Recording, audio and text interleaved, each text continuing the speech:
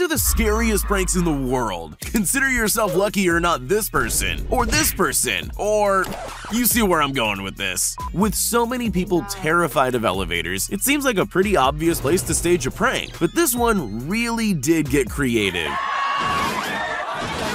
Instead of doing something obvious like pretending the elevator was stuck, this Japanese show got a little creative. The producer escorts their victim to the elevator, but the second they step inside, this happens. That's definitely something you can never prepare for. And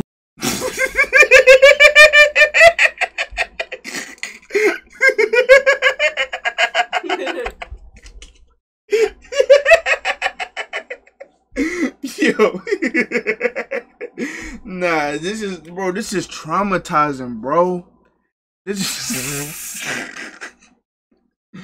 is traumatizing, bro. why would you? Why she had perfect teeth? And if that wasn't enough of a shock, they then find themselves on an underground slide, covered in somebody could literally catch a heart attack like this. What the fuck? some kind of mysterious goo. New fear unlocked, anyone? Bro, you could literally... Oh my god. Tourists in China probably thought that walking on this glass bridge was scary enough on its own. They clearly had no idea what was in store for them. Bro, I always wanted to walk across this glass bridge, bro, but I know I'm gonna shit my pants, bro. I know I'm gonna be trying to... Every step I take, it's like, you can't go right back, like, feel me? It's a long-ass bridge. Now imagine they did this. Hindsight, I'm sure you know it's a prank, but I can't even imagine what I'd be thinking if that were happening to me. Take a look at this guy who was just seconds away from losing his iPad. They achieved this amazing illusion by placing real shards of glass and video screens underneath the glass floor and topped it all off with sound effects to make it seem extra real. Funny or cruel? I'll leave you to be the judge of that. Bro, picture this. I can't lie, that's crazy, bro. These pranks is not funny, bro. These is literally traumatizing for life. Like, yeah, they would have to pay for that nigga iPad, bro. You're sitting in an empty office, just waiting around for something to happen. And they selling their reality. The entire desk slides open. What do?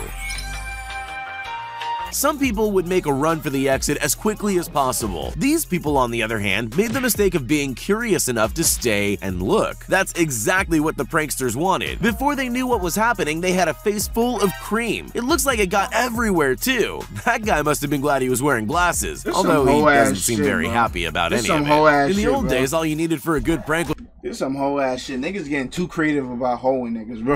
Like, I can't lie. But those were simpler These niggas times. getting too creative about hoeing niggas. Great prank now, you probably need to look into purchasing an I like how they stare at it, but think about it. If that happened to you, you're gonna stare at it too. Like, even if you just like, what the fuck? Like, it's still gonna hit you. Extremely realistic dinosaur costume. Need someone to cream on my face like that, Jalen? You are. Sure, that's going to be pretty expensive, but there's one big benefit to a moving dinosaur. It seems to terrify just about everyone. Didn't they do this? Didn't they do the same prank to like NBA players or something? Extinct for millions of years. There's just something unsettling about a prehistoric beast chasing us down a corridor. Chat, my balls smell like Chipotle. I'm sure these people would agree. Maybe cornering yourself on the ground isn't the smartest move either.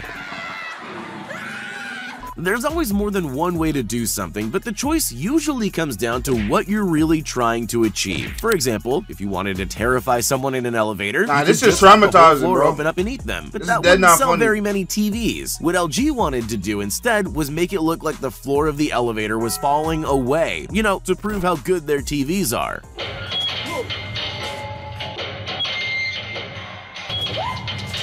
Ironically, some victims even tried to find a safe tile to stand on, sometimes scrambling to the other end of the elevator.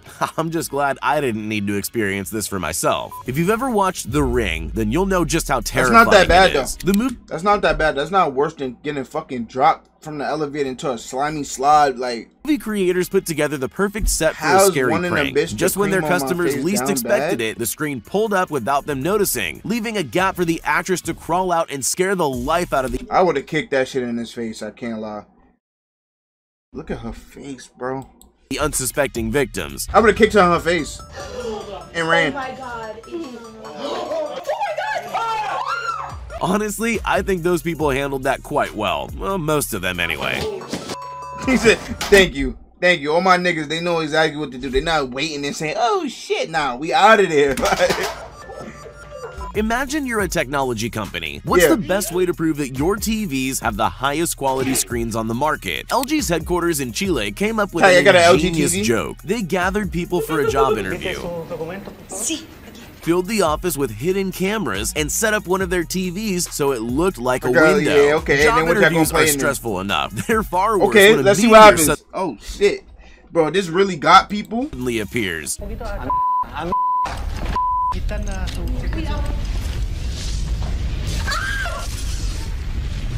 Bro, that really got people, bro.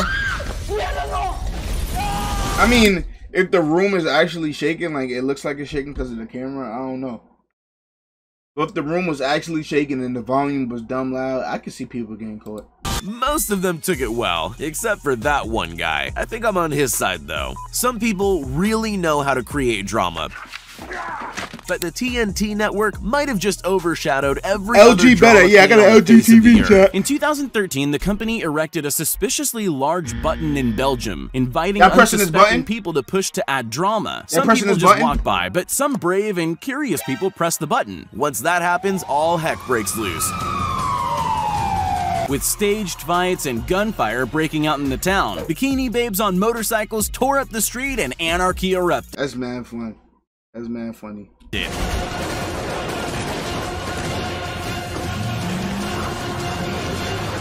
The best part of the video is the reactions of those who set it off. Participants look around stunned as the action unfolds, trying to come to terms with the fact they caused it all to happen. This prank show wanted to see what would happen if they glued people to the floor. Imagine, there you are. Bro, nigga just put a human-sized rat trap. Niggas just laid down a human-sized rat trap. Are just minding your own business. I got a fucking TCL. What the fuck is that, Gibby? Is that a fatback TV?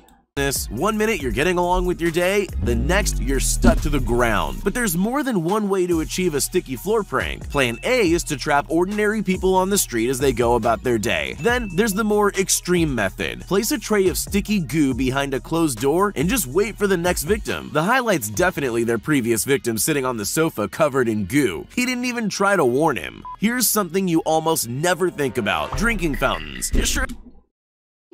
What the fuck is he doing, bro? Hey, yo. And these be the dirtiest fountains, bro. I told you in college, motherfucker sat on the goddamn fountain and farted on that bitch. It's the same one I had to get my water from. They're a handy thing to have around, but they're not exactly going to take up a lot of space in your thoughts. At least not until something like this happens to you. First of all, I'm not drinking. This shit look like an ass plug. I'm not drinking from water from this shit. This prank show set up a drinking fountain with a twist.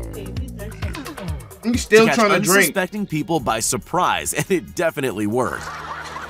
Hey, yo, he just got a mouthful of goddamn.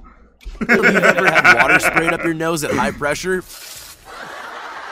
But it's definitely not pleasant. I wouldn't go near that fountain again, but these people are... Hey, yo, why his mouth was already wide open the second? Like, clearly a little bit. Yeah, that nigga was deep throating. Most of them go in for another try. It doesn't seem worth it, but you've got to admire their dedication.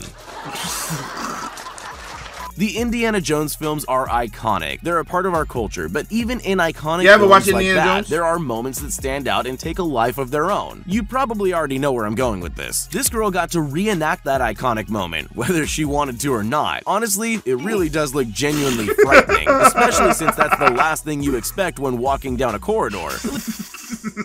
That bitch would have died.